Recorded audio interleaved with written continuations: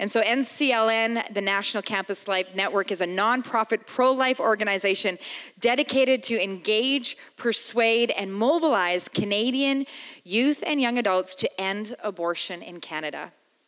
Great mission. They engage students through activism, they persuade students through their discussion groups, and they mobilize students through leadership training and life-affirming values so that they in turn can go and have an effect in their communities. NCLN supports and mentors pro-life clubs on Canadian universities, equipping them with the latest scientific data, apologetics projects, and concrete ways for students to continue changing hearts and minds about abortion. I can think of few more worthy causes in our nation in 2019 than this one that NCLN is serving. Ruth Shaw is the director. Where is Ruth? She's out there serving and talking to people. She is the executive director of the organization. You'll be hearing from Ruth at different points throughout this evening, so I'm just going to read her bio off right now so you know who's who when she steps up. She's wearing the beautiful green blazer. There we go. Ruth, could you just wave so everybody can see you? Ruth Shaw is the executive director of the National Campus Life Network. She began pro-life work in 2007 as a member of the Pro-Life Club at Carleton University, where the club was consistently discriminated against for its pro-life position. In 2010, Ruth and 4 other club members were arrested. She's got some stories to tell by Carleton administration for attempting to put up a pro-life display. In defense of the club, Ruth led a national media campaign and was interviewed by several major national media outlets over the course of several months. Subsequently, she filed a lawsuit against the school for their discrimination.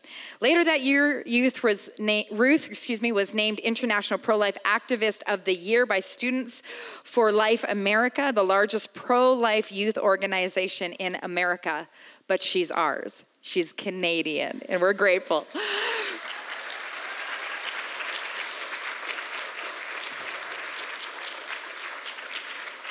We're so grateful for your leadership and your courage, Ruth.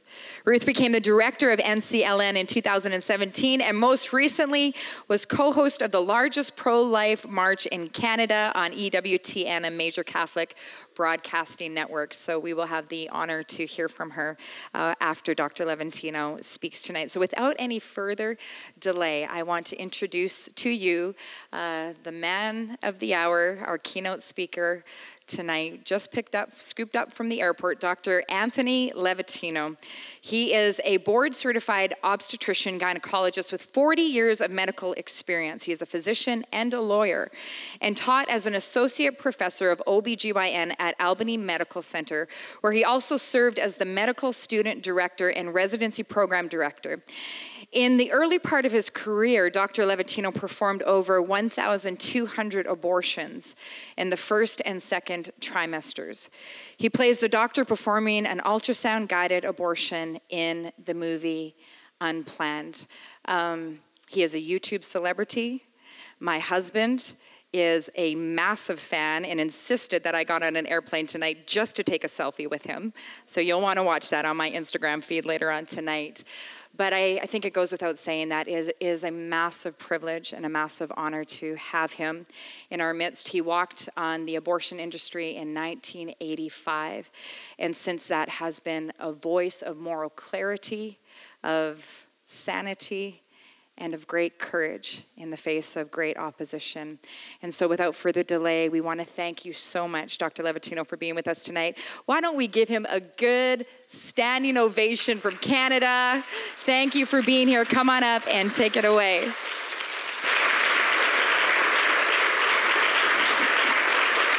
Thank you.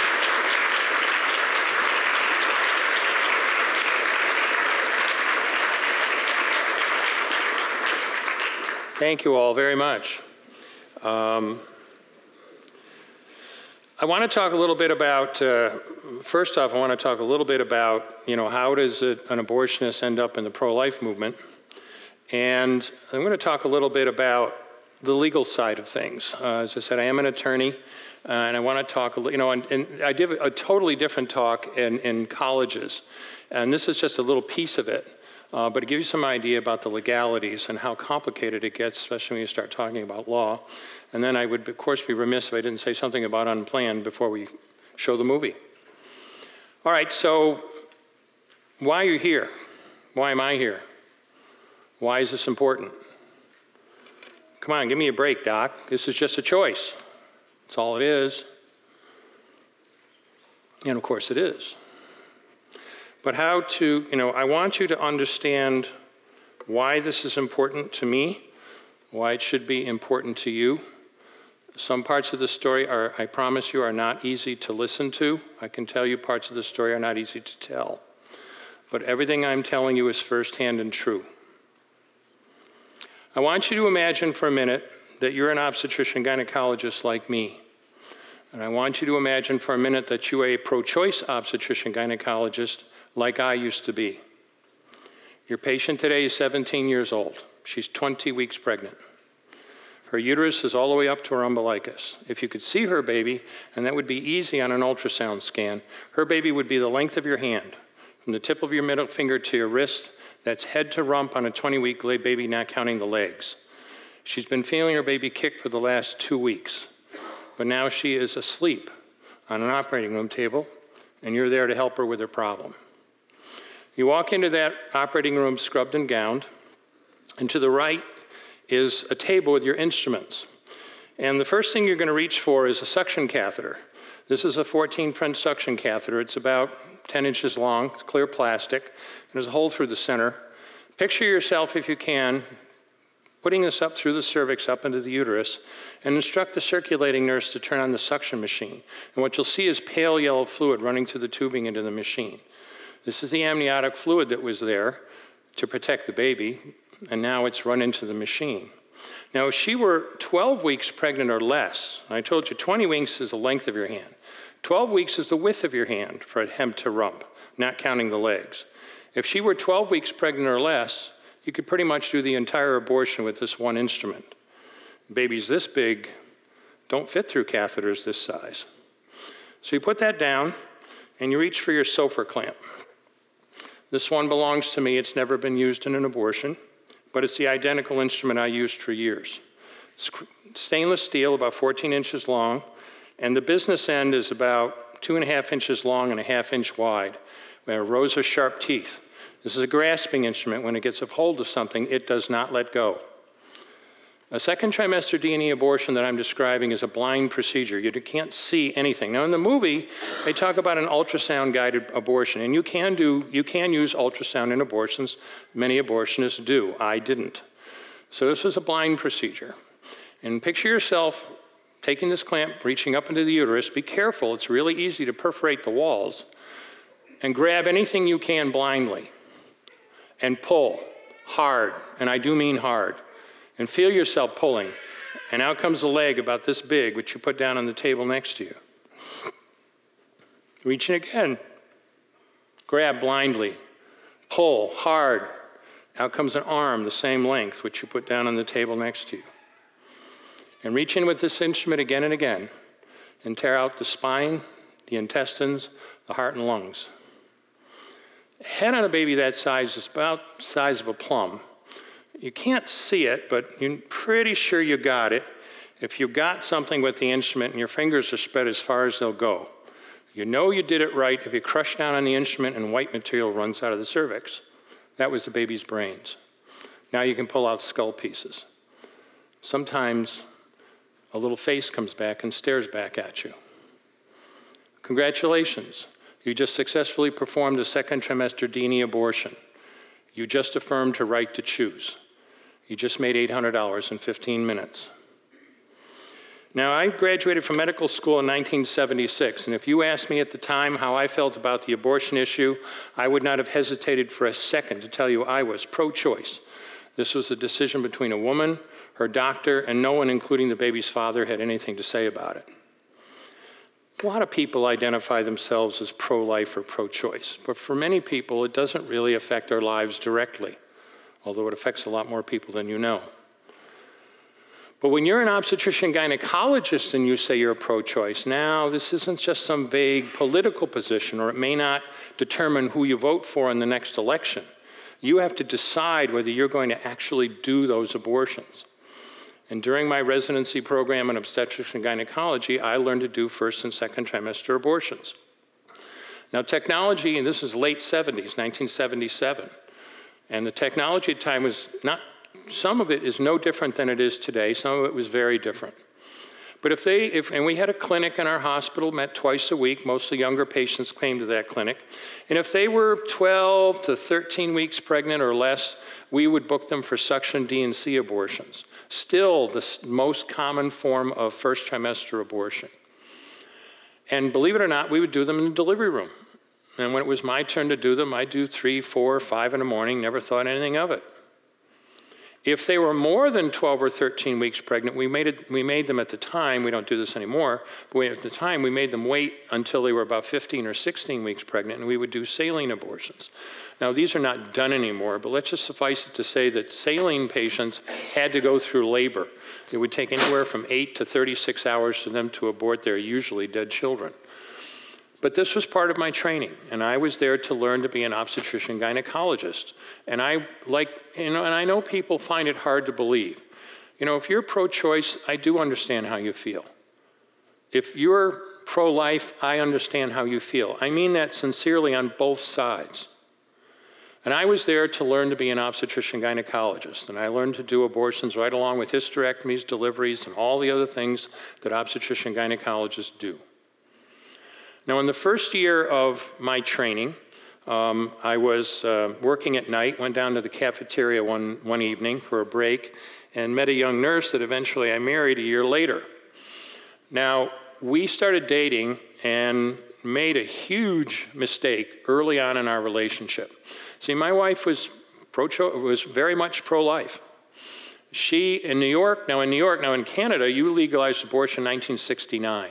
Roe versus Wade in the States was in 73.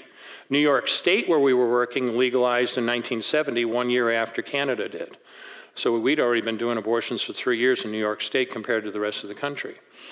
And she was in a nursing training program and was asked if she would assist in abortion. She said absolutely not. No way in heck would she have anything to do with it. But here we are dating, and of course found out pretty quickly that we were on opposite sides of the issue. And that's when we made the first, most basic, and biggest mistake of our entire relationship. And that was, we decided not to talk about it. We ignored it.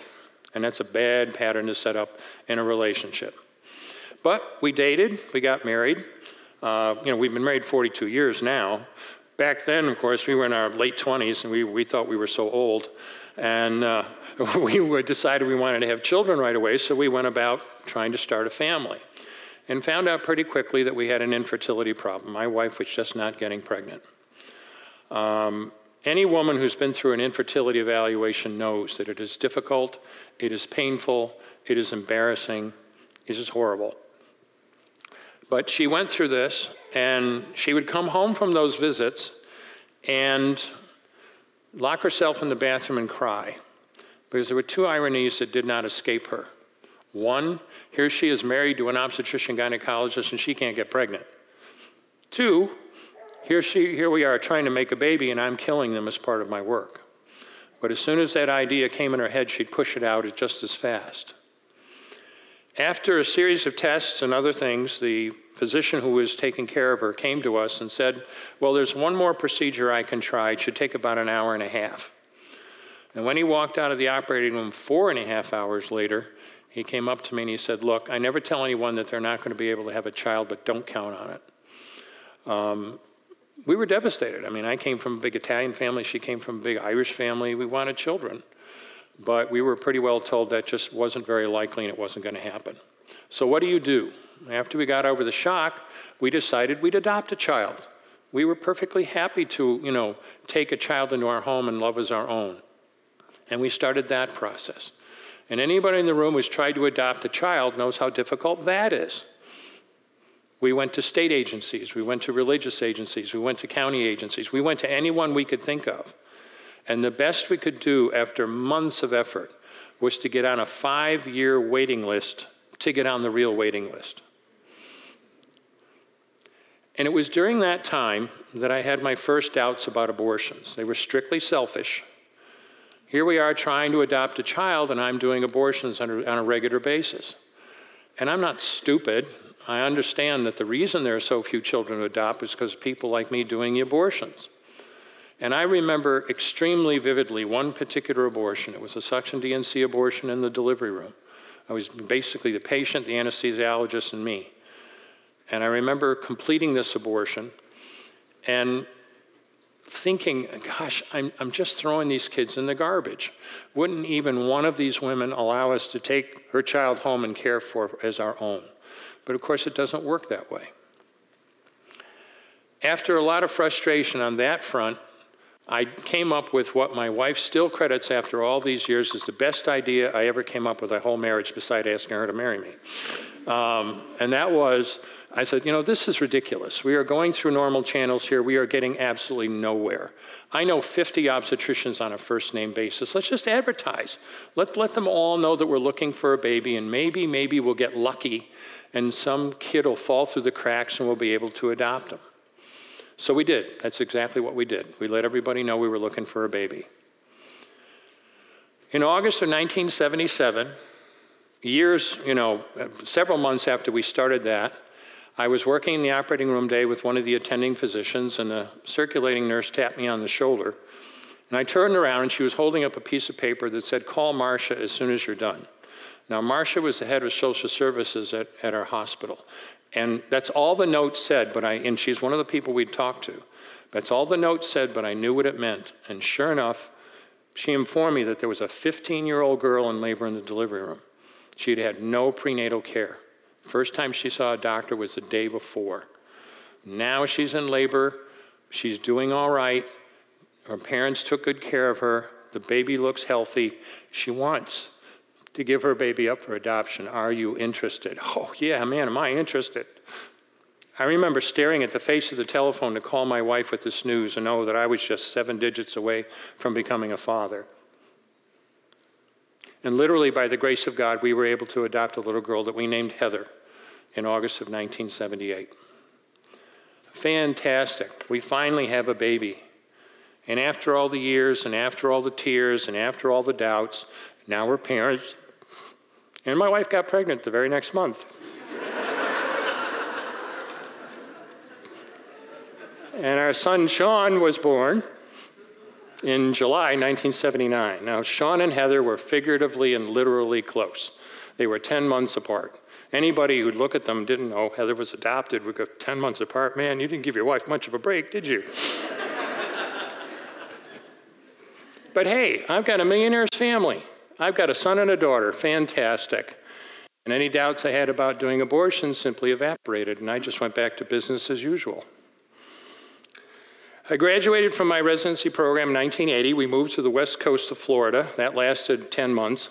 We found out pretty quickly that a young couple with young kids didn't belong in a retirement community. And we left and moved back to upstate New York, outside of Albany, New York, and Troy, New York, and I joined practice with another physician that I had trained with. Now, understand something. I was not running an abortion clinic. This was just a routine OBGYN office like pretty much every woman in this room has been to at one time or another. But Bill and I were both practiced abortionists, and abortion was a part of our practice. In the early 80s, we, meaning us in the abortion industry, were looking for a better method for a second trimester abortion. You understand, the first trimester is up to 13 weeks, second trimester is up to 27 weeks, third trimester 27 weeks till delivery. We were looking for a better method of second trimester abortions. As I told you earlier, we were doing these things called saline procedures. As I said, they're not done anymore, but they are incredibly dangerous. They're difficult. They're extremely difficult for patients. Not only them, but difficult on staff and the staff as well, because you've got these little babies being born after hours of labor.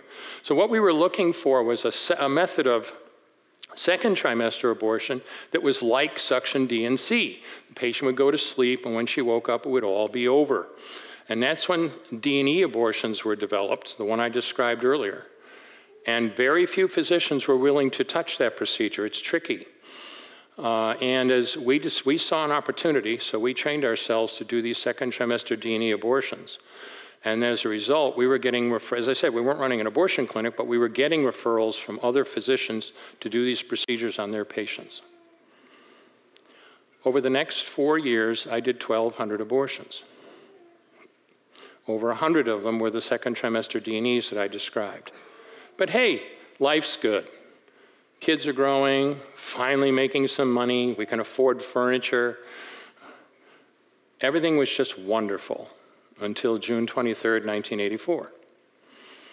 June 23rd was a beautiful day in Albany, and Heather was exactly 2 months away from her 6th birthday. Sean was just a few days away from his 5th birthday. Heather had graduated from kindergarten 2 weeks before. And I was on call, but it wasn't very busy. So, you know, we took the kids out to an amusement park that afternoon, had dinner together, and then we had friends coming over for cake and coffee. So, you know, the kids were playing in the backyard when our friends arrived. And we were talking with our friends, and at 7:25 that night, we heard the screech of brakes out in front of the house. Kids had gone in the road. Heather had been hit by a car. She was a mess. I'm a doctor. I'm supposed to be able to save people's lives. My wife was an intensive care nurse. This was routine for us. We did everything we could, and it made absolutely no difference. And she literally died in our arms in the back of an ambulance that night.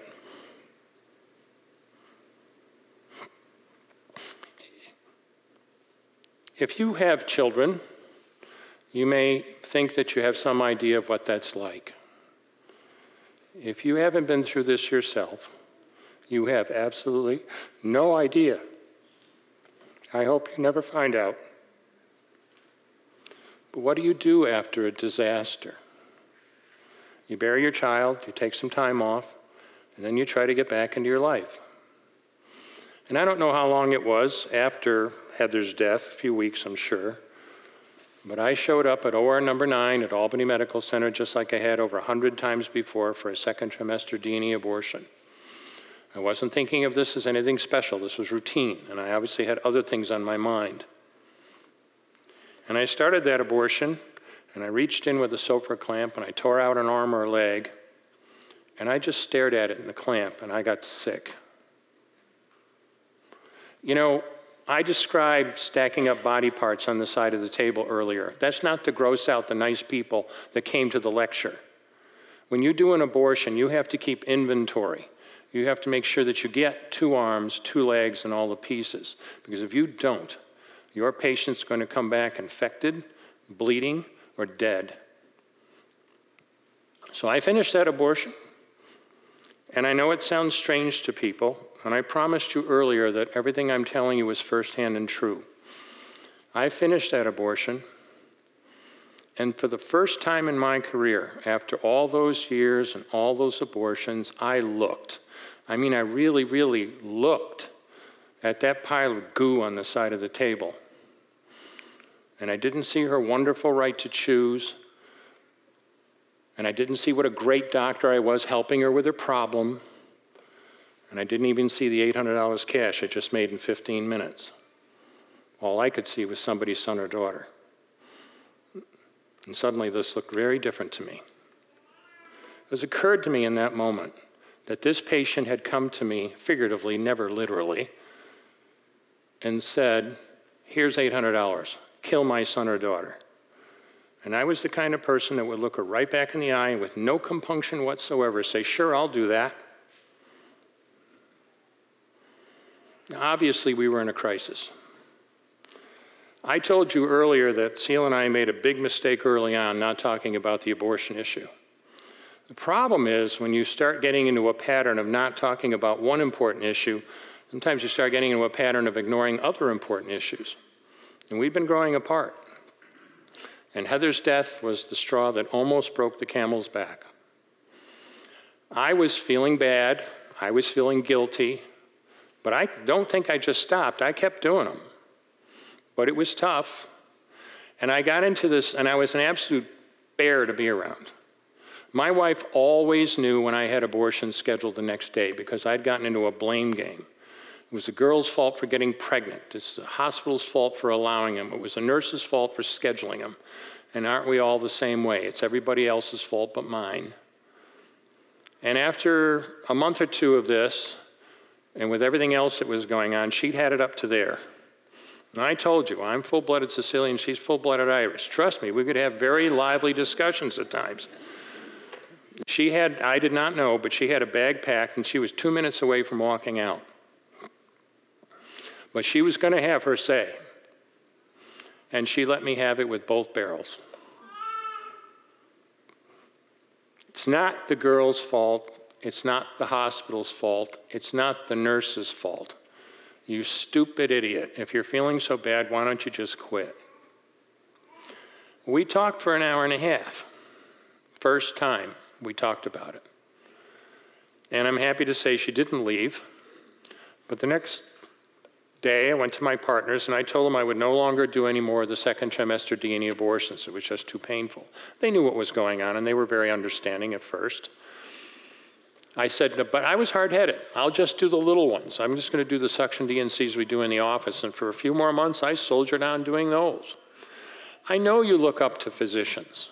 You think of us as something special. We're no different than you are. And I know it sounds almost stupid to say it out loud. But once you figure out here, not here, that killing a baby this big for money is wrong, and it doesn't take you too long to figure out that it doesn't matter if the baby is this big or this big or this big or even this big. It's all the same. And it was February of 1985, that long after her death, that I finally went back to my partners the second time and told them I would no longer do any more abortions. I haven't done one since, and obviously I will never, ever do another one.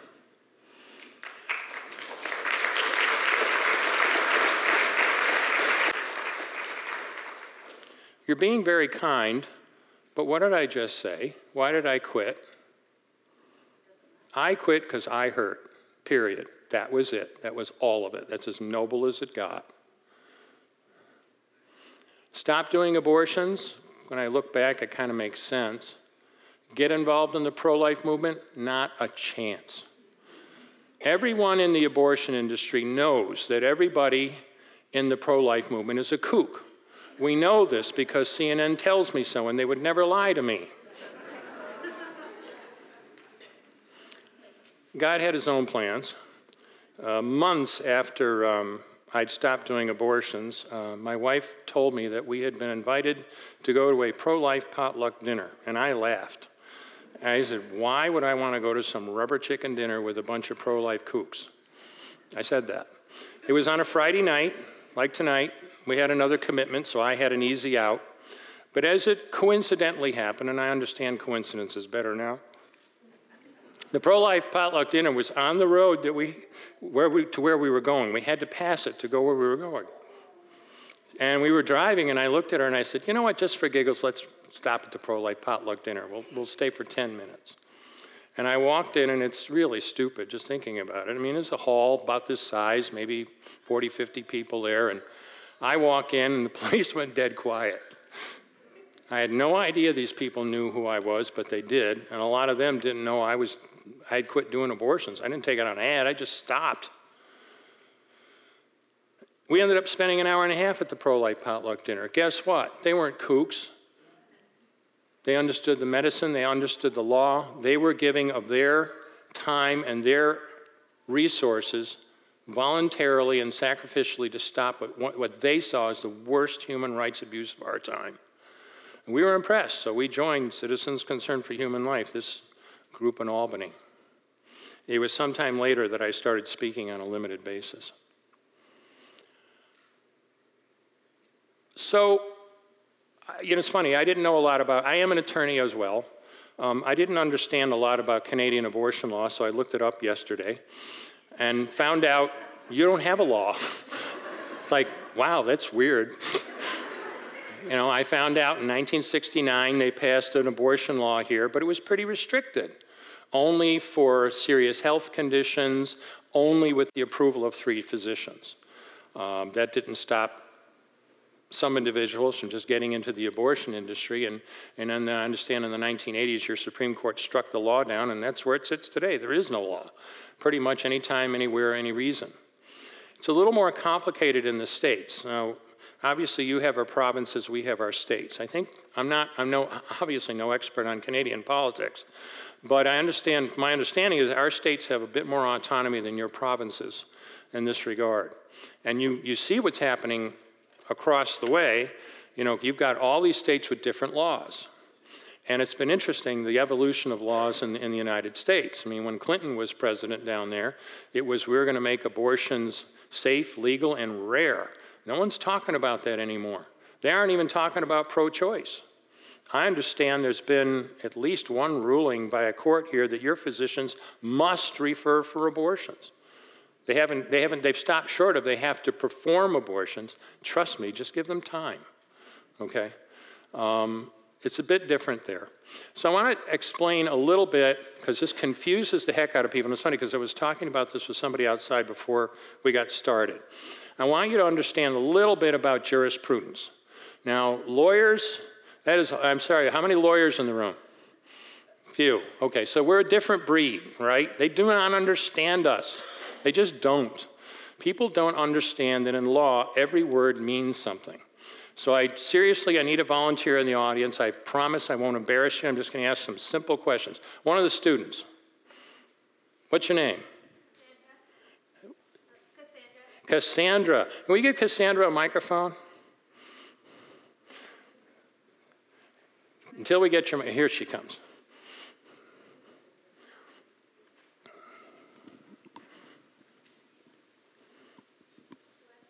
Actually, bring up that PowerPoint presentation. Let's see what we've got up here.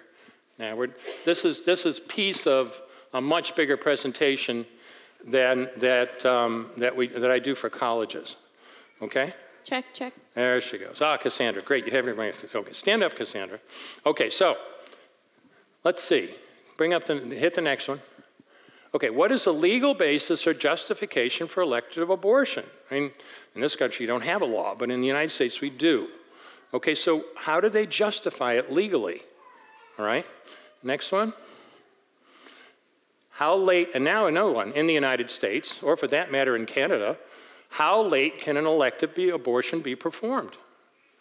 Anybody want to hazard a guess? Yeah, right through. In years past, if you ask people that, they would say 12 weeks or 16 weeks or maybe 24 weeks have been creeping up as time gone by. But the answer is really all the way. But that isn't exactly quite what the law says. So, next one. Okay. And this is what you have to understand about us darn lawyers, okay? Every word means something. You must not ignore that. And it gets to the point of almost absurdity for anybody who's not involved in the law. Next one. Okay, so, Cassandra, are you a human being? Yes. How do I know?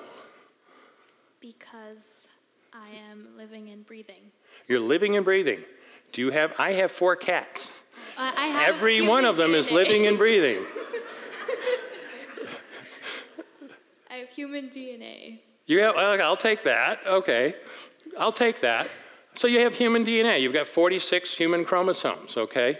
And you're an animal that looks kind of like this, okay? In other words, Cassandra, would you agree with me? You are a human being. What is it that makes you human?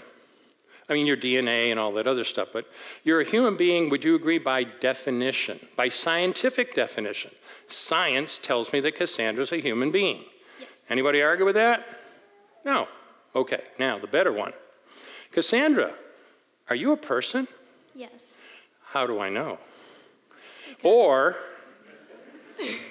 what is the difference, if any, between a human being and a person? Is there any difference between them? I think a person is just you have a unique identity. No. And that's okay. Most people do not understand this. Anybody want to help Cassandra out? Is there, show of hands, does anyone here think there's a difference? Raise his hands if you think there's no difference between a human and a person. You're all wrong. You are dead wrong. Yeah, weird, isn't it? So let's help Cassandra out. What is the difference? I'm going to tell you, I'm going to answer my own question. There is a difference. What is the difference between a human and a person? One what? Recognized by law. Recognize, there's that dirty word. Law. Really? So, in other words, Cassandra is a human being by scientific definition, but you're telling me she's a person by law. What does it take to be a person by law, Cassandra? What do you have that lets me know that you're a person? Toughie. Yeah. Yeah, but it's really important. Go ahead. What is she? Yeah, there's the magic word. Thank you, Cassandra. She has rights. Persons have rights.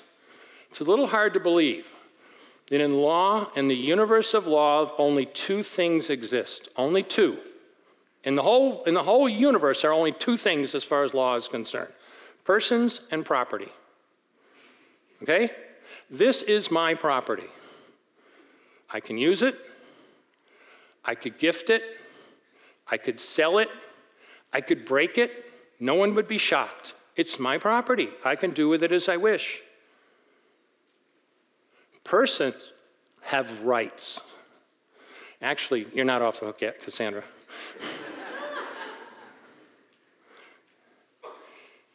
You're a human being, and you are a person. When did you become a human being? At the moment of my conception. Yeah. Or we could even argue that a little bit. I could even give you some other, we're not going to bother, but I could even give you some other definitions. But sometime way back, you became a human being, right? When did you become a person? At the moment of my conception. No, unfortunately not. Has there ever been a time in history, and we'll include the United States in this because we have to, when human beings were not persons but property? Yes. Ooh, yeah, okay. They were property, all right? Under the law, they had no rights, okay? We talk about our rights coming from God, but they really come from government. And your rights can be taken away with a stroke of a pen. And if you don't think so, now you can sit down. You could be a Jew in Germany in the 1930s, and you would find out really fast that your rights could be taken away with a signature, nothing else. And this is what we're talking about. Okay, let's go from here. Okay, these are U.S. Supreme Court decisions. Everybody, go ahead and click one more. Everybody's heard of Roe versus Wade. I bet even you've heard of Roe versus Wade, okay? If you ask the average American to name one Supreme Court decision, 99.9% of them will come up with Roe versus Wade. A couple might come up with Brown v. Board of Education, but that's pretty much it, okay? But what did it say? Okay, well, I told you earlier it's a trimesters in pregnancy. First trimester up to 13 weeks, second trimester up to 27 weeks, third trimester 27 weeks till term, okay? So what did Roe actually say? Well, it said that in the first, click the next one, I'm not even sure what the next slide, okay, we'll click back. Okay, good. It said that in the first trimester, no one, and of course the Supreme Court now overrules all state laws. Okay, so that all those laws, there's still anti-abortion laws on the books. They just can't take effect because of Roe. In the first trimester, you cannot refuse a woman an abortion. Period, exclamation point, done. In the second trimester, you could regulate, if the state wished, they could regulate how certain medical aspects of abortion. For instance, you might say only doctors could do abortions, or they'd have to be second trimester abortions, or they have to be done in hospitals. You can't refuse them, but you can at least regulate them to some degree. And in the third trimester, if a state wishes, careful, and we got 50 of them, and they're all doing something different, if the state wishes, they could prohibit abortion, because at that point the baby's viable. Okay? Except there's a small problem. This was 1973. Viability back then was around 27 weeks, the third trimester. But medical science has not stood still for the last 46 years. It's moved forward. Viability now is down at 22 weeks. Even WHO recognizes that. So we've got a bit of a problem there, okay? Now, but I misstated something deliberately. A state could prohibit abortions in the third trimester unless it was a matter of the woman's health. Makes sense, doesn't it? Now, I'm trying to get the non-lawyers in the room to think like lawyers. And when you hear that, what do you want to know? What should you be asking next? Go ahead. What is the definition of health? Uh-oh. Every word means something, okay? Next slide. Everybody's heard of Roe versus Wade. Nobody's heard of Doe versus Bolton. Another abortion case ruled the same day as Roe, and thankfully, it defined the term health. Good, now we know what it is. Go ahead. Health includes, next, her physical health. That's great. How bad does her health have to be? What if she's got cancer? What if she's going to die? What if she's got a headache? Doesn't say. Next, includes her mental health. How bad does her mental health have to be? What if she's going to have a psychotic break? What if she's depressed? Next, her economic health. I like that one. How poor do you have to be economically unhealthy? Doesn't say. And my favorite, social health. Can somebody tell me what that means? I tell people, I can give you one example of what I think was a social health situation. This is a true story. 17-year-old girl walks into my office requesting her 5th abortion, and I gave it to her, okay? And we didn't always, you know, I won't get into detail, but we were extremely careful talking and counseling our patients. We did not want to ever be in a position, we did an ultrasound on every single one of our patients. We did not want to be caught thinking it was a different gestational age. And the other thing was, we were very careful counseling them. I never wanted to be in a position where I was doing an abortion where somebody was being coerced, okay? So I knew every single one of my patients had their abortions, okay? In her case, she wanted her 5th abortion because, and she was very firm about this, her reason was she did not want to be pregnant for her senior prom. That's her social health. So when you take all this into account, what does Roe really mean? Any abortion, anytime, for any reason. And I won't go through them. They're in the slides. We're going to skip them here. But that's basically what the law in the United States. New York passed a law, a new abortion law. Abortions are okay up to 24 weeks unless her health is involved. What did they just say? When a politician, they play these games all the time. It drives me mad. I'd be happy to sign your pro-life legislation as long as there's a health exception in it. What did that politician just say? I'd be happy to support your legislation as long as there's an exception. It's so big, you could drive an Escalade through it, okay? And that's the games that are played. How bad can it get? Play the New Mexico video, please.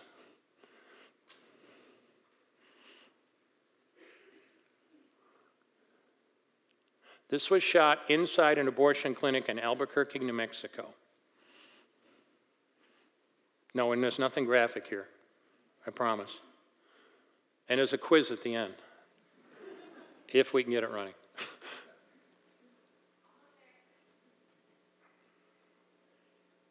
And a 1, and a...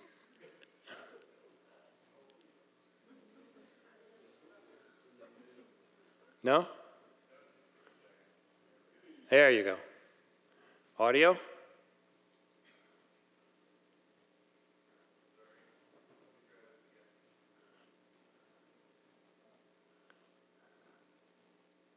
Sorry, guys.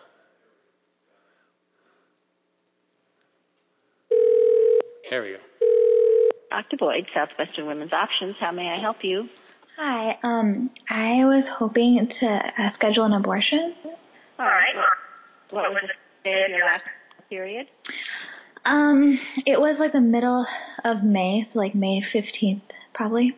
All right, so it looks like we can do this for you, but it is going to be a week-long procedure. So if you're able to come next week, and we start this on the 12th, I'm going to be looking at a fee of $8,000. Oh. Now, are you still in your chair? Oh, just barely. Just barely. But what you also need to keep in mind is that every week that goes by, the fee goes up by another $1,000. What we get is that you're 27 weeks. Mm-hmm. Oh, really? Yep. So you're about a month, actually you're about a month off in how you thought. Oh, wow. You were. To insert the injection, it's going straight into the sac and to the pregnancy, okay? It's bottom down. It'll insert through the baby's bottom, okay? Okay, if so it's the head down, it'll be inserted through the head, through the cranium. If we can't catch it early enough, which it has happened, if you're feeling pressure, it's moving down or something coming out, the pregnancy coming out, then you'll want to unlock the door to the hotel room, get your cell phone, and just sit on the toilet. You don't have to look at anything. You don't have to clean anything up or nothing. Just be on the phone with us, and and you could stay on the phone with us until the doctor and nurse get there. Okay? Oh, good. So just go in the toilet if I'm having labor. Okay. Yeah. And what if it does come out when I'm on the toilet? Just, you don't gotta look down. You don't gotta do anything. The doctor and nurse will come take care of it. If you feel like it's too much to see any of it, then do not let yourself look at it. Okay. If you want to cover yourself, even with like a towel or something. Okay. Go ahead. If you're one of those lucky people that has no pain with contractions, and all of a sudden you're like, something's coming out, you sit on the toilet. Okay. And you call us, and you unlock the hotel room, and we come in and we take care of you. If I'm on the toilet. Yeah. And it pops out and it's in the toilet. Yeah. What do I do? You would just sit there and you would stay there. Okay. And you would not move until we come and get you. Okay. I mean, I don't have to worry about you don't have to taking it out or anything. You don't have to clean anything. You don't have to do anything. Okay. You will do. Okay. We take care of everything. Okay. So how much does this abortion cost? That's 25 weeks. She's 27. 10,000 American, which my phone tells me is over 13,000 Canadian. And for 13,000 Canadian dollars, these guys can't afford to have a doctor or a nurse sit with this patient while she labors alone in a hotel room. Now, I've been in some pretty nice hotels. I've been in some pretty not so nice hotels, okay? Could anything happen to her 27 weeks, third trimester of pregnancy? Could anything happen to her while she's in labor? Like what? Her blood pressure could get out of control. She could hemorrhage. She could get infected. And yet, for that kind of money, $10,000 American, they cannot afford to sit with her and be with her and monitor her properly while she delivers her dead son or daughter into a toilet. This is what it has become. That's why I'm here. Maybe that's why you're here. I could talk all night. I got to leave you some time for questions. Cassandra might want to get back at me. So we'll open it up for questions. Or I've stunned you into silence, one or the other. I've had that happen.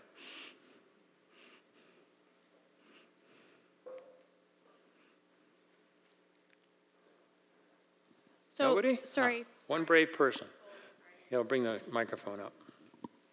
Sorry, everyone. The way that we're going to do question period is if everyone who would like to ask a question could just make a lineup through the middle, and that way we can monitor and facilitate questions in an orderly fashion. So we'll just give a minute for anyone who would like to ask a question to please line up now. Oh, yeah, of course. We'll bring the mic to anyone. You're first. You're the one. You were the only one brave enough to stick your hand up.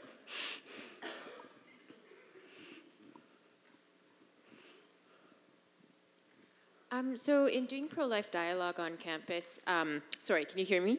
I'm old and my hearing's terrible. Now just speak right into it, you'll be fine. Okay, so in doing pro-life dialogue on campus, one of the most common thing that people say is that they're for abortion because what if it's dangerous for the woman's health, like she's going to die or something.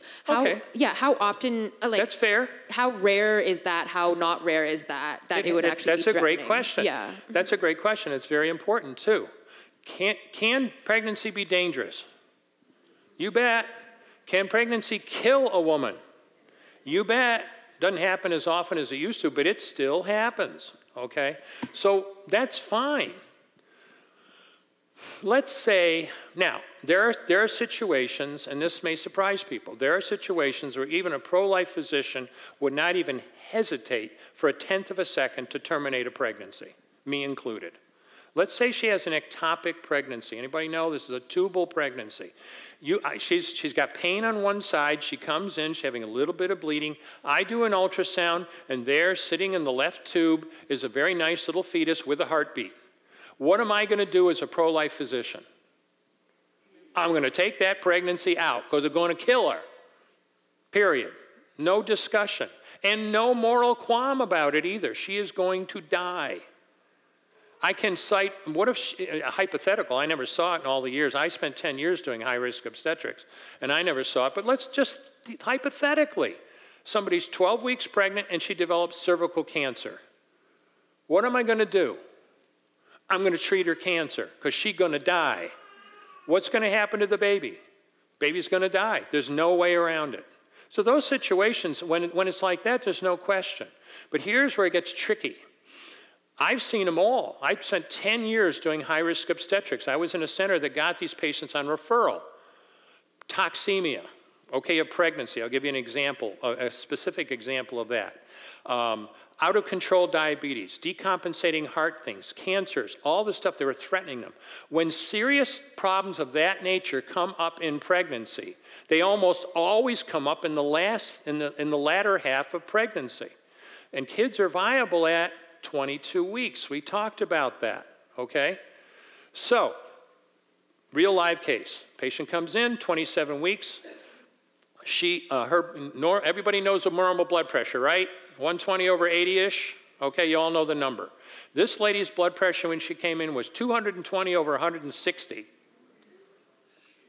Yeah, she's got severe preeclampsia, severe toxemia. She could potentially be minutes or hours away from a stroke. You've got to end, the word is terminate, but I can't even use the word because they've stolen it. I have to terminate this pregnancy. I have to end this pregnancy. This pregnancy is going to kill her. It is killing her, literally killing her. Okay, so what did I do? Stabilized the patient, did a cesarean section. 30 minutes later, mom and baby do fine. Wonderful. But wait a minute, but what if she had decided, and she could, what if she were 27 weeks in that situation? Because you hear all the time, and this is what you're referring to. We need abortion to save women's lives, right? Okay, what if she had said, you know what? I've thought about this really long and hard. There's just a lot of reasons why I can't be a mom right now. I would rather have an abortion. Would abortion be an option to take care of her? Why are you shaking your head? It would end the pregnancy. But there are other options to save her. No. I want the abortion. Yes, there are other options, but she wants the abortion. She wants it. Would it be reasonable, or could I do that? No. Why not? Because I told you there was a quiz. The lady in the video was also 27 weeks. What did you hear at the beginning of the video? Are you asking like legally, couldn't you do that? Or are you asking my... Perfectly legal. Oh yeah, of course it's legal. It's legal here, it's legal in the States. Mm-hmm. It's a 1-week procedure. If a patient comes in with a blood pressure of 220 over 160 and I fool around for a week, she's going to die. And that's the point. Abortion, despite this, I'm sorry, the medical term is BS, that says that we need abortion to save women's lives is horse hockey. Okay. It takes too long in the vast, vast majority. There are some situations like the ectopic where that is true. And there isn't a physician in this whole continent pro-life physician that wouldn't treat that woman in a heartbeat because she needs her life saved. But the reality is, it doesn't happen very often. Thank you. Thank you.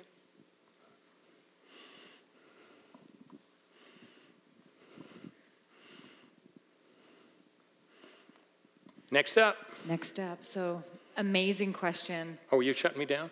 Brilliant answer. Yeah, I'm stepping in. Sorry, women do that. We have a tend to interrupt, you know, us girl okay, types. That's all right. Just kidding.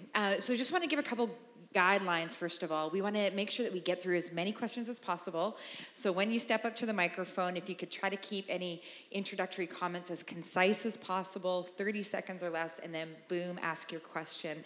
And we're just going to go to this guy next, and then to this lovely woman here at the microphone.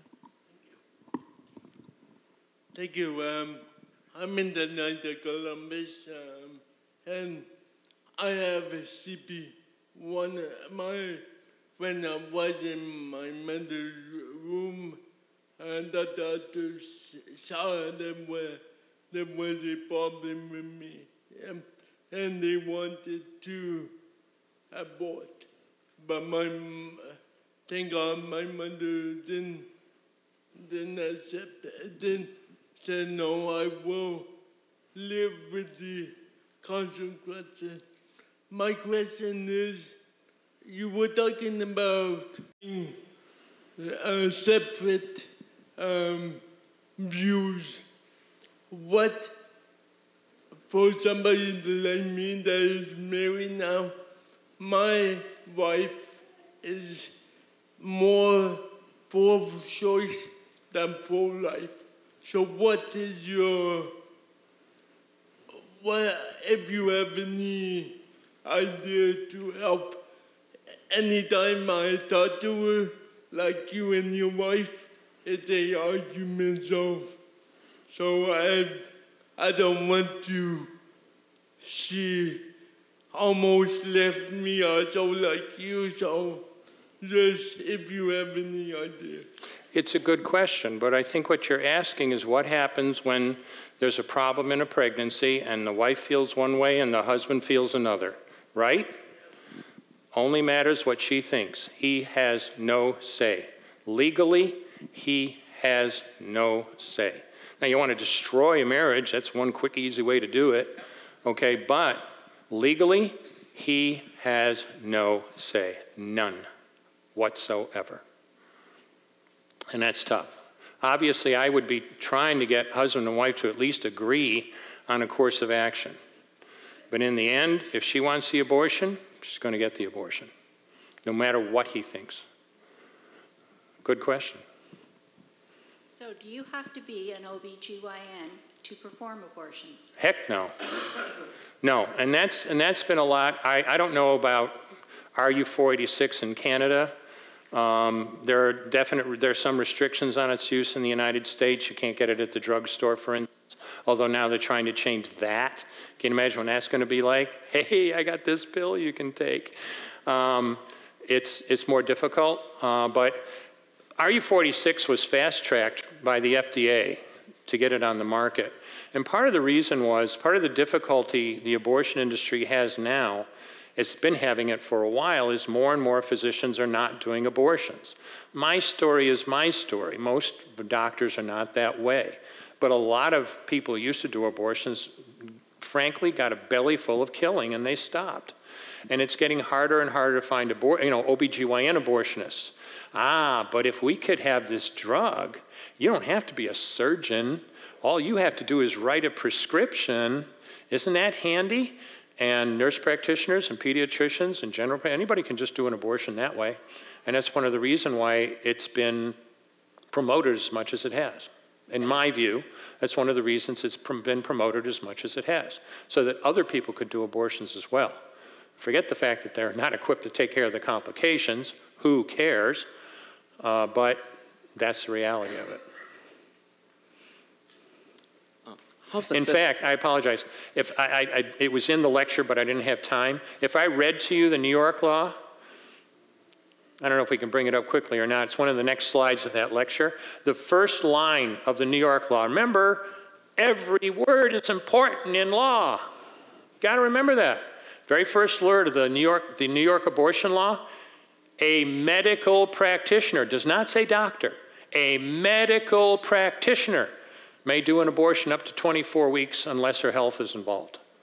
All right, there's a reason it says that. A healthcare practitioner may perform an abortion when, according to the practitioner's reasonable and good faith professional judgment, no oversight, not by a doctor, not by the state, not by the hospital, not by nobody, okay, can then do an abortion up to, can you imagine some nurse practitioners? Sorry for all the nurse practitioner room, but 24 weeks?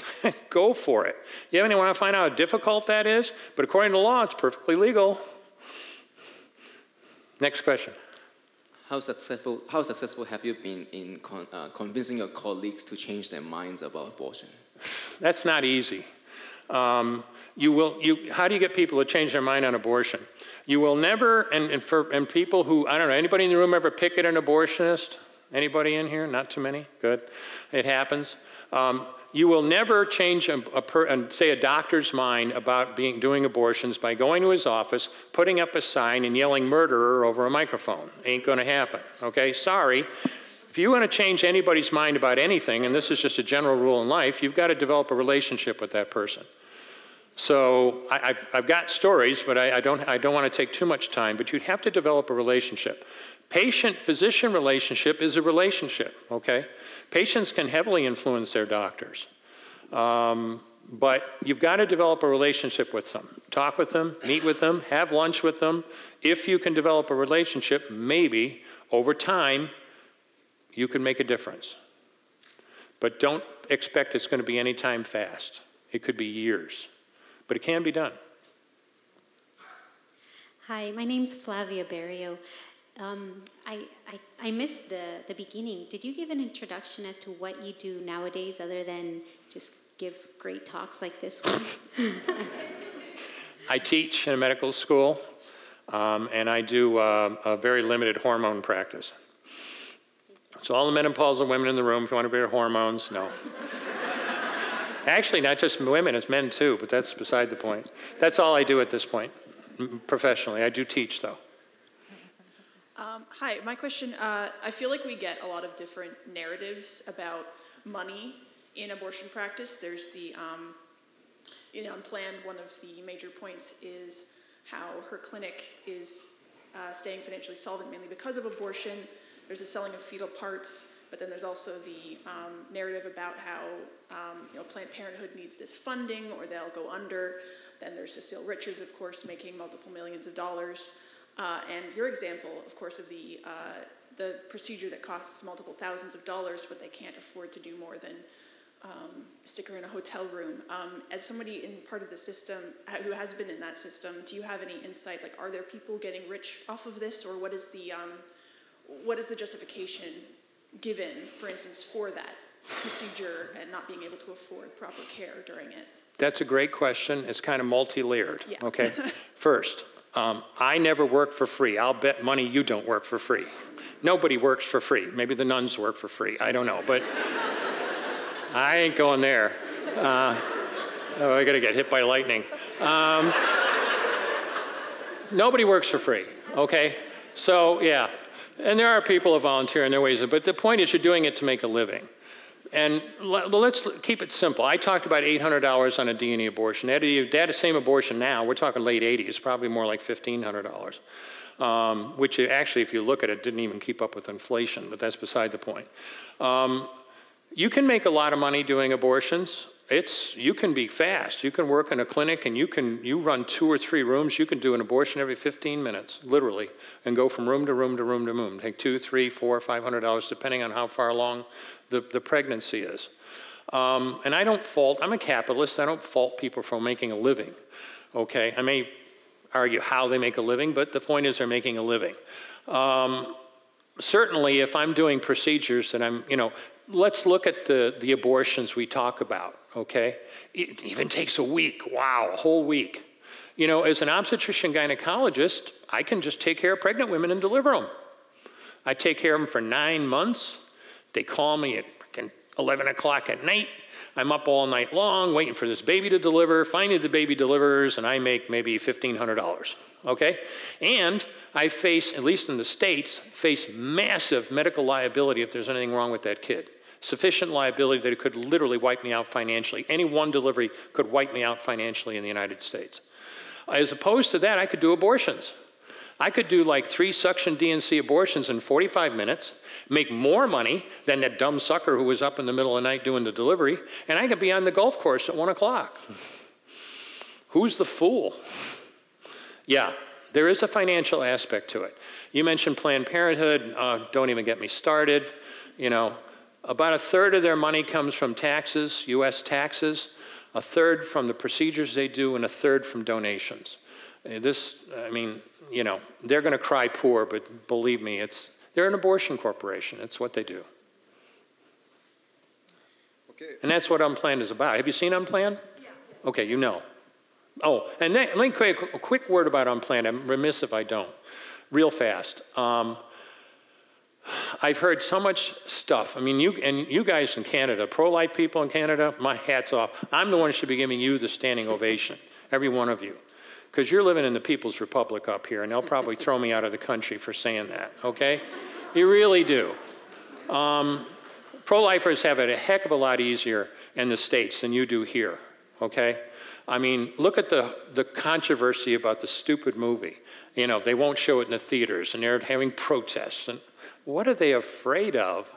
But let me tell you something, and then you hear the rest of this, oh, it's propaganda, it's totally inaccurate. Let me tell you something, it's very accurate. That scene that I'm in, it's about 2 whole minutes. I'll tell you about that in a minute. It's like 2 whole minutes on screen, my 2 minutes of fame. Let me tell you something. It's accurate. We work to make it accurate. And, you know, it's really interesting because the other thing, and you've seen the movie, some people here haven't, but Abby talks about her experience when she had a medical abortion, okay? Oh, it's inaccurate. It's propaganda. Excuse me? In the age of Me Too and women have to be believed, you are questioning this woman's first-hand story about what happened to her? Excuse me? Am I hearing you right? Bull, okay? It's very accurate. As far as the movie was concerned, Chuck Hanselman and Carrie Solomon were the writer-directors of Unplanned. I got a phone call of a clear blue sky in the middle of the day. I don't remember which one it was. I think it was Chuck. You know, introduces himself. Hi, I'm the writer-director of God's Not Dead. We're doing this movie. We want you to play the abortionist. And I'm like, you realize I have absolutely no acting experience. And he said, we don't care. We've seen your stuff. We want you to do the part. It's like, okay. I show up. It's kind of cool. I mean, you know, you've got the trailer with your name on it. Yeah, it's on a piece of paper. They tore it down the next day, but it was there. And, you know, they put you through the makeup and the costumes and the whole thing, and then you hit the set. And you'll see in the movie, it's about 2 minutes long. We were 6.5 hours on set shooting that scene. Okay, because they do it over and over and over again, and you change the lines and they change the camera angles, and it was cool. My wife was with me. Oh, and it was interesting. This is a very Christian production. Now, I have never been on a movie set before. It's the first and probably only movie I'll ever do, okay? I'm on a real movie set, man. There are people all over the place. There's all the food you could possibly eat. There's all this stuff. And they've got like a husband and wife minister team praying constantly during the shooting of the movie. I'm sure that's standard Hollywood fare. And it's a long time. I was 3 hours before I got my first break. And my wife was with me, and I hadn't seen her in all that time. I thought, oh, she's probably bored to death. Oh, Chuck and Carrie, they had her in the director's chair with headphones on, watching the whole thing. At one point, they had, in fact, I think they used, I forgot which line they actually, I did it so many times, I don't remember now which line they used in the movie. When she ran out and I said something kind of like, what's wrong with her or something? I said something, because they'd said, don't worry about the script, improvise. So I improvised the line. And I said something really nasty, which is in the movie, and my wife, yep, that's my husband, that's him. Go ahead. Thank you for being with us, Doctor. I think the People's Republic would use a former abortionist. That would be really helpful to get the word out. I'll probably get stopped at the border now. But to get to the point, though, in Canada, freedom of speech, association, and conscience is not as enshrined in our legal system as it is in your glorious Constitution. I believe part of reclaiming a pro-life culture is getting more pro-life doctors. What would be your top 3 bits of advice for pro-life med school students and doctors in Canada that want to practice their conscience but are constantly harassed by society, the media, and their peers and professional bodies? And great question. I think it's important for students to be to be introduced to all sides of this argument. Too often they get just one side. That's number one. 2, I think it's important that doctors, again, people look up to physicians. I know you do, and what we do is important. What we do outside of our offices and in the operating room is important. I think that it's important for physicians, Canadian as well as American, to get involved with the American Association of Pro-Life Obstetrician Gynecologists. I think Canada must have in the States, it's the American College of Obstetrician Gynecologists. They are so pro-abortion, it's just no end to it. I was a minor officer at one point in ACOG. I was told flat out, you're out as far as an officer because you're pro-life. They'll deny it now when I say it, but I wish I had a recording of that phone call. But anyway, but there are pro-life groups, I believe we do have Canadian members. The American Association of Pro-Life Obstetrician Gynecologists is a professional organization that is for pro-life OBGYNs. And we do a ton of work, just like ACOG does. We put out position papers and we do extensive research. It's all research-based. It's really important for people to be involved in that and have a voice and not be afraid to get up and say something. Now, that's the hard part, but it's important. And the other thing, another part of APLOG, though, is also just emphasizing the fact that we want to be Hippocratic physicians. We want to practice according to the oath that we took. Now, see, they've modified the oath. Many students do not take the original Hippocratic oath anymore. But I took an oath that said that I will not do abortions. I broke the oath, but I caught up with it later. And there is a society now just getting started for physicians in both the US and Canada to practice and support them as Hippocratic physicians. I actually have 2 questions. How are we doing time-wise, guys? They're a bit short. Please ask your question. I'll keep going. That 3 questions or 3 minutes? 3 minutes, oh. Do we have any numbers of abortions performed on girls who are victims of abuse, incest, prostitution of minors? And the second question is, did stopping doing abortion destroy your medical career? Did you become a lawyer after that, or that was in the beginning? Or?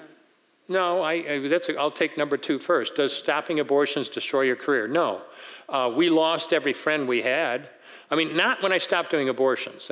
Everybody would happen. They understood what had happened with Heather and all that. But when I got into the pro-life movement, ooh, that was not good. And my wife and I literally lost every friend we had. That's okay. We got pro-life friends now. No problem. And as far as the rape and incest thing, I did just under 1,200. In private practice, I did just under 1,200 abortions. I counted them up, 1,196. And I told you, we very carefully counseled our patients. You want to guess out of 1,196 abortions, how many had anything to do with rape or incest? Ready? 2. The thing with rape is, she's already in a horrible state, okay? She's been assaulted. She's been violated in the worst possible way. But does abortion fix that? Or does it add to the trauma? We could argue that one all day long. And incest, that one drives me wild. Who's bringing her in for the abortion? Exactly. Who's being protected? The perp. Not the young lady, the perp. And what happens when she gets home? More of the same. So, yes, it happens. And they use it all the time. It's supposed to be when I'm in a university, that's the killer question that's going to get me. Let's talk about rape and incest. How about this? And I'll tell them. Tell you what, I will support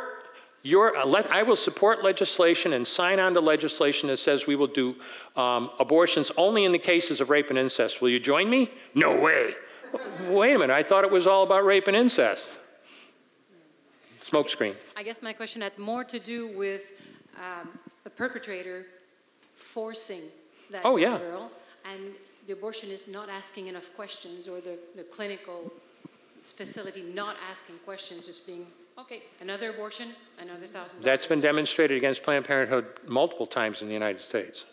They're advising 15-year-olds on having abortions, even against parental consent laws. There's all kinds of stuff that's going on. But without a government that's willing to do anything about it, it's difficult to do anything.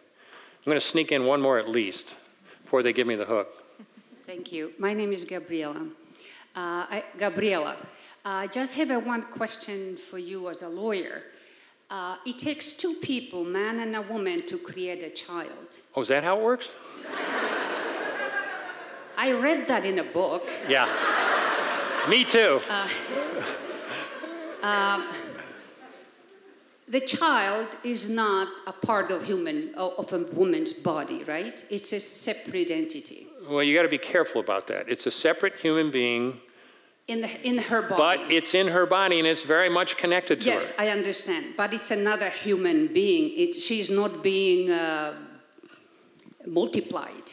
Yes. All right. As a lawyer, what would you do about the situation where the father of the child has no say in this? I am very much bothered by this because I have heard stories of a man who were fighting to save the child, to have the child, but the law would not listen to the man. They won't support him. This is not fair. No kidding. But that is the law. Yes, it's a law, but you as a lawyer, what would you do to change this law? What can we do? How can we approach this to change the law? Because that's absolutely ridiculous. The child has a mother and a father. I know. And we proclaim and you that have the fathers child who are needs a perfectly willing to take responsibility for that child, but they're being denied. You would have to change the law so that the father has some say, but then, of course, the argument would be, but then you're forcing the woman to be pregnant. And this is the thing about forcing anybody about being pregnant. And it goes back to what we all laughed about when you said it. Most people are not being forced to get pregnant. The way it usually works is he takes his clothes off, she takes her clothes off, and it goes from there. I read about As that you say, too, yeah. the old-fashioned, yeah. In other words, another version of what you said, you read about it, it's the old-fashioned way, okay? Yeah. But the law just doesn't recognize that, and it's a crime. But here's the other thing, too, real quick, because I know we have to end, and I'm sorry, guys, I know you're waiting. You always, it's not a child, it's just an embryo. It's not a child, it's just a fetus. Okay? It is. Those are scientifically correct terms. Exactly. But when they're used that way, they're being used to dehumanize that individual. That's right. You know, in World War II, they weren't Germans, they were Krauts. Yeah. Or they weren't Japanese, they were Nips. Yeah. Or I was, I'm an Italian descent, so I'm a Wop. We go on all day, right? And there's some pejoratives I can't even use, okay? I can't even use. Yeah. Here's, to me, I almost never use the term embryo, fetus, or even baby. I use the one term all the time when I talk about this. This is universally correct. Right. That, you heard me do it several times. I'll remind you. That is your son or daughter. Yeah, a child. Okay? And here's the other thing about embryos and fetuses. And I do this in college campuses all the time. Does your life have value? I beg your pardon? Does your life have value? Oh, yes, it does. Does the value of your life depend on what I think of you? Not at all. Does the value of your life depend on what the Prime Minister thinks of you? Of course not. Sheesh. Does the value of your life depend on what your mother thinks of you? Of course not. Today you're an adult. Mm-hmm. Once you were a child. Once you were a baby. Once you were this big. But it was always you. That's right. That's right, yeah. Thank you. Yeah.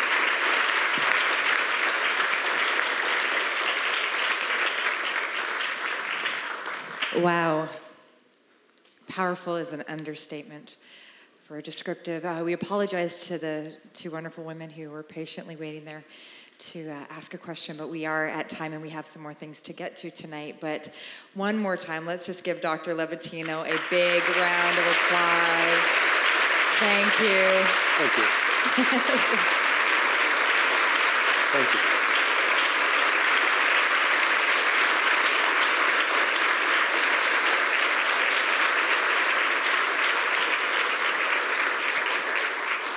So let's take this information, this intelligence, and let's steward it wisely in our network. So I want to, without any further delay, I want to invite up the Executive Director of the National Campaign Life Coalition right here, NCLN Network, sorry.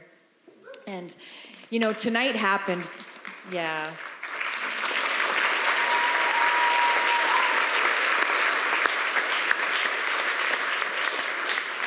In a moment, we're going to take a short break and then begin the movie Unplanned, the screening of the movie Unplanned. But tonight happened because of the courage and leadership of this amazing woman right here. And I think we would all agree that getting this information to the campuses, getting this conversation synergizing at higher levels on the campuses is really one of the major game changers for the nation of Canada.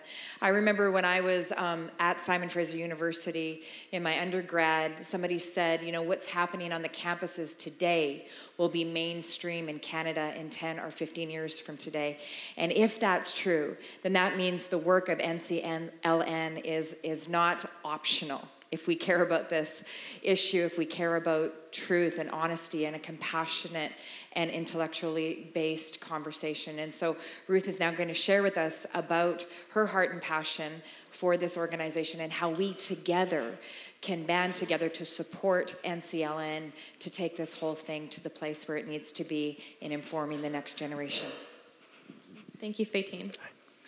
A few months ago, I had the opportunity to visit St. FX University out in the Maritimes for the first time, training our newest campus club on that campus. And I was planning a leadership training for our pro-life students, and we met in a room in the library, as is normal.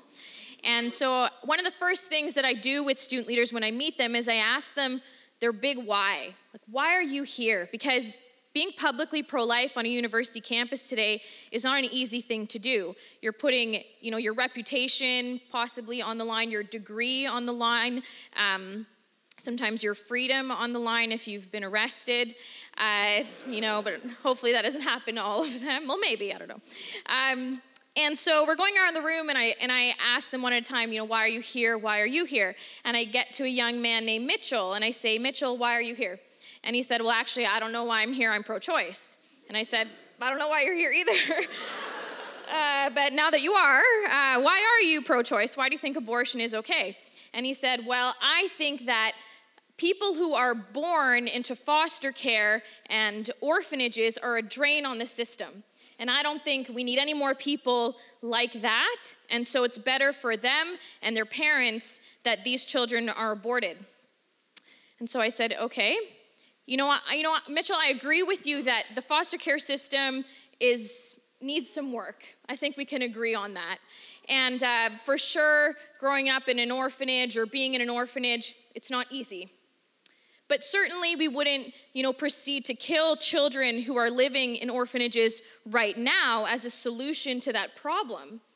Why not? Well, we don't kill born people to solve problems like poverty. We don't go and, you know, kill the homeless and people who are struggling right now as a solution to those issues. So, you know, why would you suggest that we should kill preborn children to solve that problem?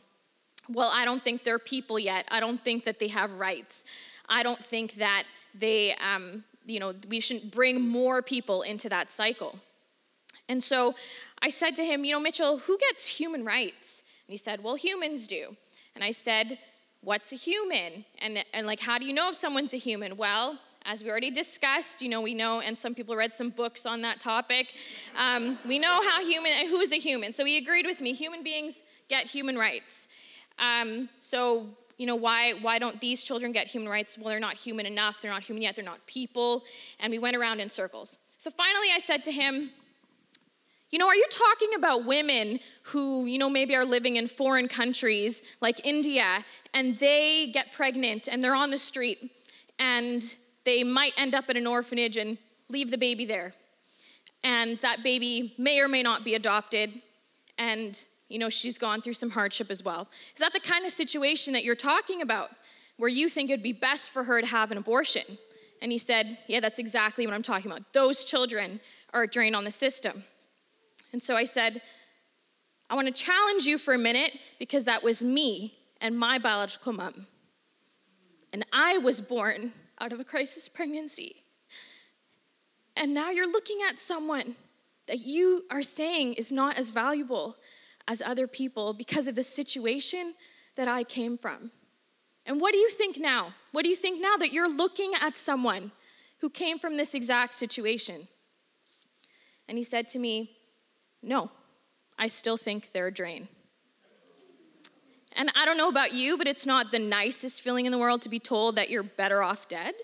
But, I said that to him, and I said, you need to really examine where that comes from in your life. And he had this total look of shame.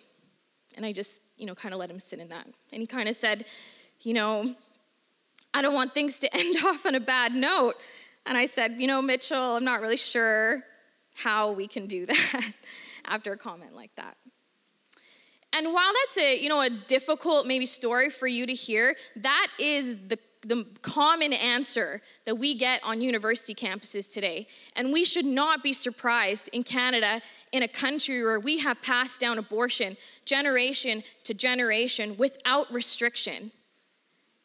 We should not be surprised that most young people today consider the pro-abortion mentality the default position.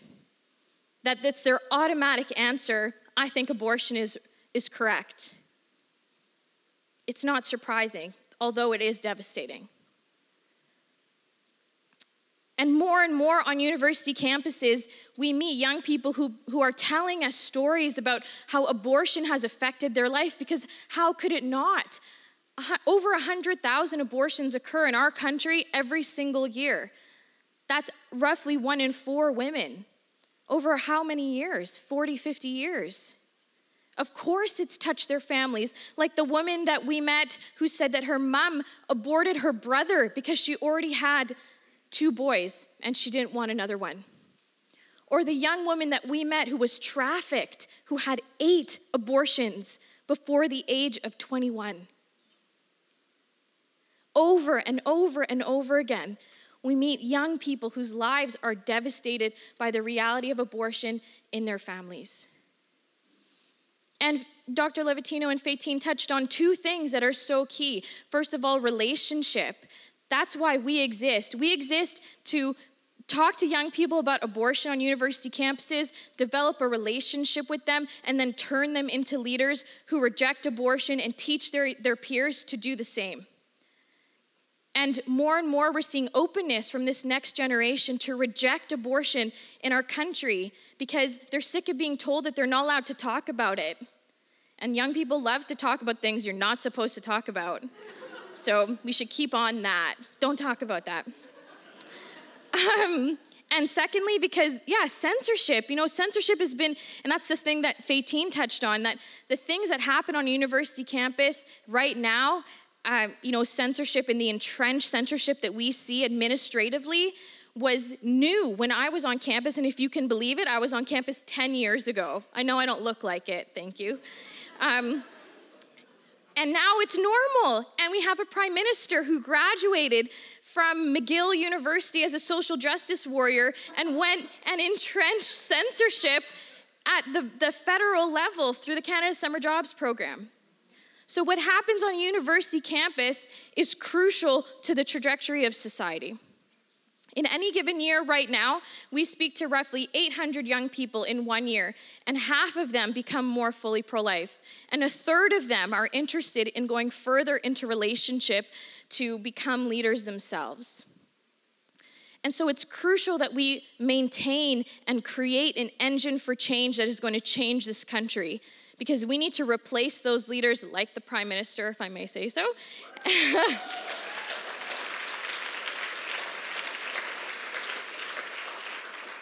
And it is the only way that we will see our country restored through leadership.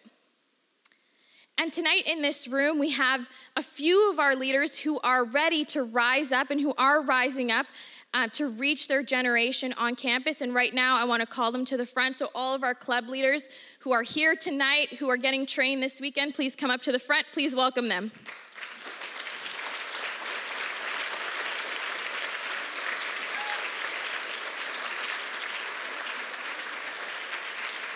Just behind me.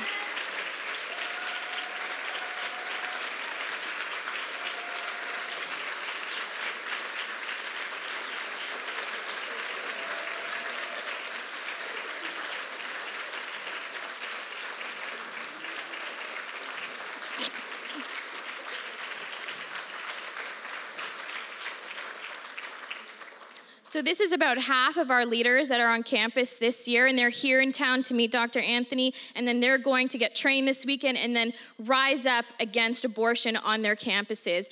And like I mentioned at the beginning, this is not an easy thing to do. Many of our student leaders have encountered censorship, they've encountered discrimination, they've encountered rejection from their peers. Some of our club leaders have been assaulted. This is not an easy choice that they are making to stand between the abortion clinics and these people and their peers. And that is literally what they are choosing to do, to stand between a woman and the abortion clinic before she gets anywhere close to those doors. And as amazing as they are, and as amazing as I think my coworkers are, our work is impossible without all of you. You help us and you fuel the trajectory of our organization. Without funding, we cannot help these young people rise up against abortion. And without funding, we cannot create a tidal wave across this country of a generation that rejects abortion. So actually tonight is a kickoff of a national tour that we are headed on to visit all of our campuses across Canada, 20 campuses where we aim to reach to build up another 100 leaders to rise up against abortion and reach a minimum of 1,600 people across Canada. And whether we like it or not, those endeavors do cost money. And so I'm asking you tonight if you would consider partnering with us to fund this tour and to fund our mission. The mission continues beyond tonight. And Dr. Anthony, I'm so grateful for you being here to educate us and to fuel our passion to rise up against this. So in your envelope that you were given, there are two forms. One form, the yellow one, is to make a one-time donation to our organization to help offset the cost of our tour and to fuel reaching student leaders on university campuses. Every $100 that we receive helps us speak with 15 pro-choice students on a campus a week. But the mission continues all year round. And to be honest, the greatest gift that any person in the movement can give us is a monthly donation, because it stabilizes our income and allows us to focus on training these amazing people behind us, and it helps us move the mission forward in a methodical fashion. Our work is impossible without people like you. And it's not, just who is the pro-life movement? It's not these young people here, it's not me. It's every single person who has a pro-life conviction has a responsibility to rise up against injustice in their country. And we are the only democracy in the world that has no restriction on abortion. And just recently it was announced, you asked about RU486, that there is the ultrasound that usually women have to get to determine whether or not they're pregnant is being removed from the process of prescribing RU486 to make it easier and more dangerous for women to access. The pro-choice movement is preparing for the future of abortion in this country by doing things like that. And so I ask tonight that you seal your commitment to put an end to abortion by supporting these young people and creating an abortion-free generation. Thank you so much.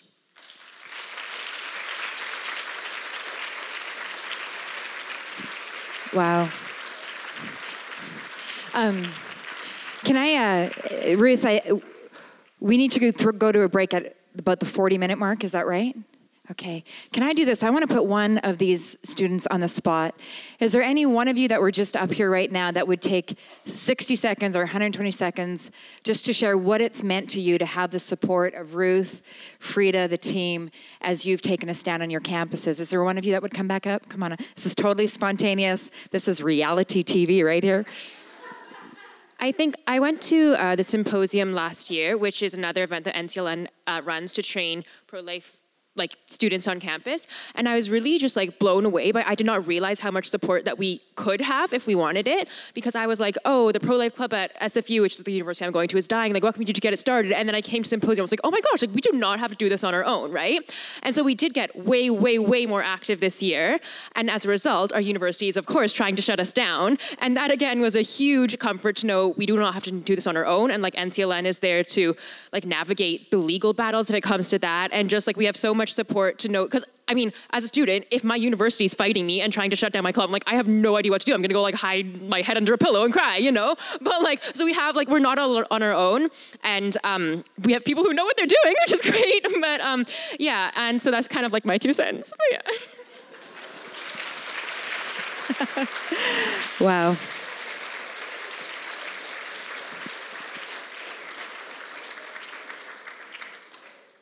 I didn't know what I was walking into tonight, I want to be honest. I just love Ruth, and my husband's a huge fan of Dr. Levatino, and I just believe that this is a conversation we need to be having in Canada, so that was enough for me to get on the plane. But I want to say, I'm just being rocked right now. I don't know about you. Because when I look at these young people,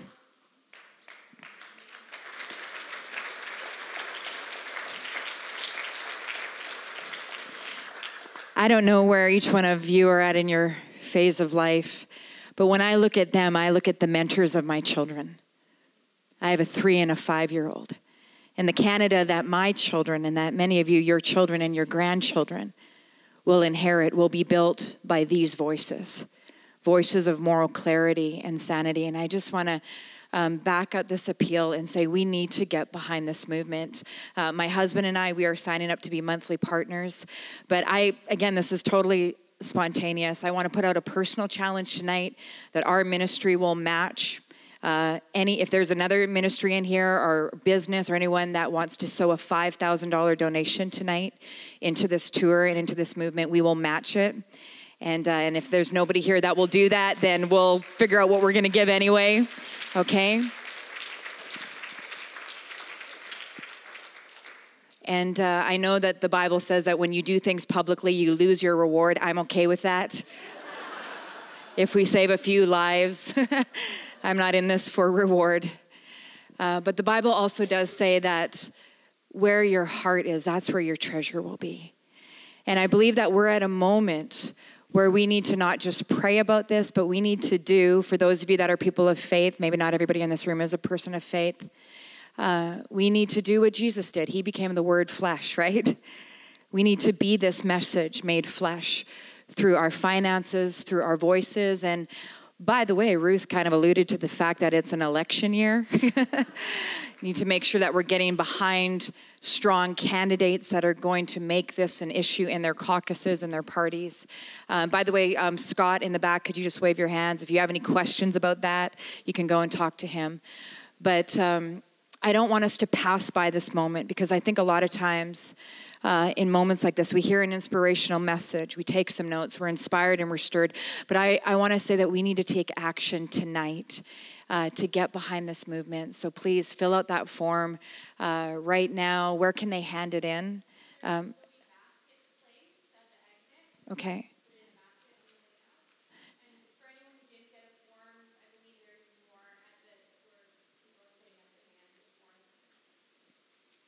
Yeah, so let's lock in to get behind this movement. One of my mentors, some of you might know this name, was a man named David Maines. And I'll never forget the day when we stood in front of the Parliament of Canada, and he shared with me about the moment in the 80s where we lost a pro-life bill by 1 vote in the Senate because a senator didn't show up because he was afraid of the backlash that he would receive. And in that moment, David Maines reached over to me and he said words that shot through my soul and I've never forgotten. And he said, Faitine, the nation goes to those who show up. You know, Abby was changed by what she saw. And I believe as voices like this are being platformed to the next generation, we're going to begin to see something, and Canada is going to begin to be changed because of what we're talking about, what we're putting on the movie screens, but also because we're showing up. May we never lose a vote by one, or lose a bill by one vote again. So there's a little bit of intensity for you before the end of the night, but thank you so much for taking time with us this evening. We are